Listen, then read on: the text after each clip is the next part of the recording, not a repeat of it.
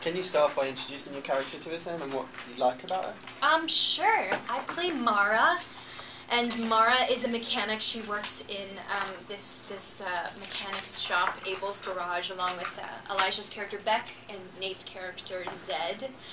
She is one of the guys in that sense. They're sort of this trio of best friends, because on the grid there's really no natural family, so friends, like this close, they sort of bond, and they're like family. But she's really spunky and spirited and confident, and I think the voice of reason within the group. And yeah, she really has her head screwed on straight, and she's a loyal friend.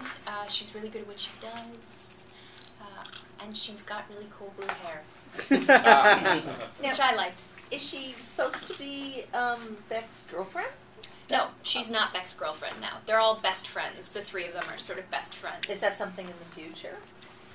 No, not at least explored in this first series, I guess. But no, they're really good friends, and she actually ends up developing this massive crush on the renegade, which is Beck, but she's unaware of that. She doesn't realize it's him. And Zed, I think, has a bit of an unrequited crush on Mara that she's completely oblivious to. So that's kind of fun to play around with that. Can you compare a little bit the work you did for Tango, the work for this? Is it the same sort of work, or because one's a feature film, one's, the character's going to go on, that you can do a little different? No, I think it's all pretty similar, and sort of the schedule is similar as well. I think the difference with something like this is, this is a bit more edgy, sophisticated fare. It's a little more intense and thrilling and action, and so I had fun with that. There was a lot more sort of running for my life and, trying to escape. A whole other vocabulary that I really am not well versed in, truth be told.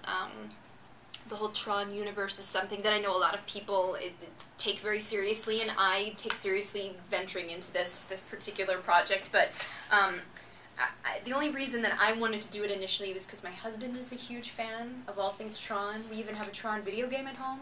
So I didn't tell him that I was auditioning for this, and then when I got cast, I sort of let the cat out of the bag. But I thought it would earn me some brownie points at home, which it has.